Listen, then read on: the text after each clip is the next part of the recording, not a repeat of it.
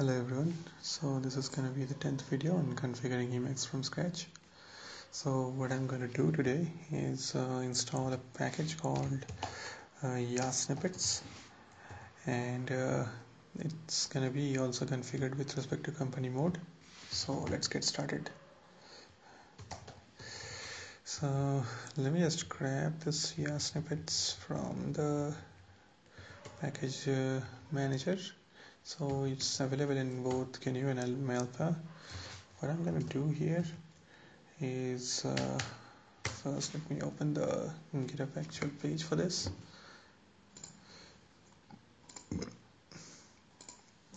And then we're going to install it. So as you can see, so it's a fairly simple installation. And here it also shows that you have some custom directory. So this is for, let's say you have some of your own plugins, and for the yasnippets that also you can make. So if you write some snippets on your own for some particular language, you can actually put it in some directory like this, and it will also get loaded from the load path itself. So anyway, so as of now we don't have such things. So at the same time, one of other things we need to install is yasnippets snippets. So this also actually has the more number of snippets there. So here we can see the snippets are getting installed. Anyway, so after the installation, all we have to do require yasnippets, and yasnippets global mode should be turned on. Okay, so I'm gonna search for something.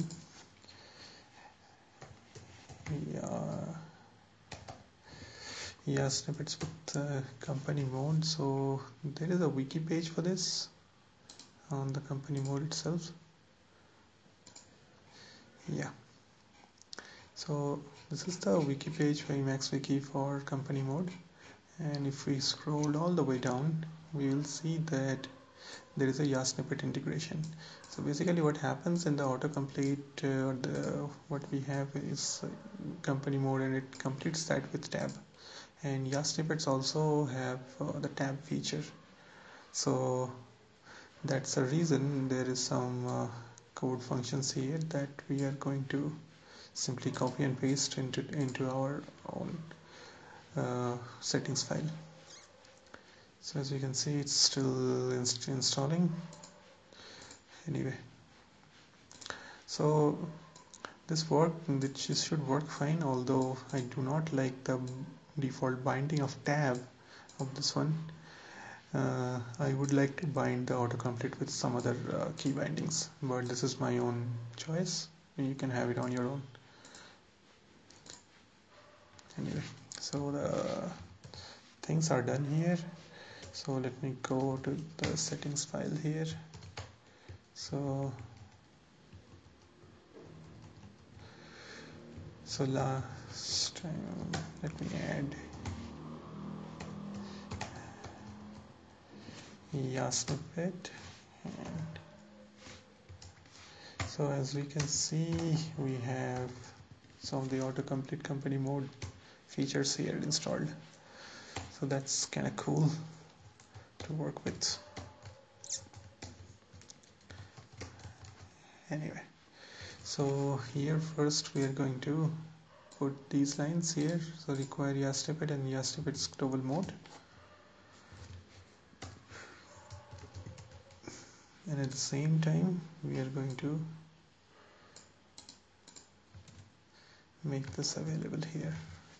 Now, as I said before, I don't want the tab to be here, so we are going to bind it to something else. For me, this is a more logical option, meta Z, since my control my meta is basically alt and Z is the next key bindings, and although this is used for zap to character, so by default if I press this zap to character, it will do pretty useful things. So if I press A, it will actually delete up to A. So this is a good way of deleting things, but I don't use it that much in my own workflow, so I'm kind of fine with that if I don't have it anyway. So that's gonna be all. So let me bring up the init el and let me evaluate this. Okay, so this has been evaluated.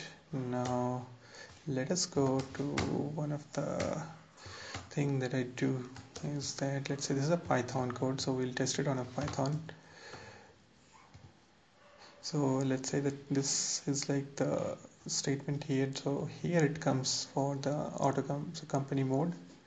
Now once it comes here, if I press Ctrl Z, Alt Z, sorry, Meta Z actually, so this thing actually comes. Now I can write something here, and if I press tab it will go to the next one, and I can do something like this, and it actually comes here too. And so this is some of the things for the company mode itself. So I can actually go and I can select things like this, and this completion is for the parrot and all these things. So something like that. These things are pretty good when you are actually doing the development works. So that is gonna be about this video about how to install the yasnippets and company mode itself. So hope you liked it, and please subscribe to the channel and let me know how you feel.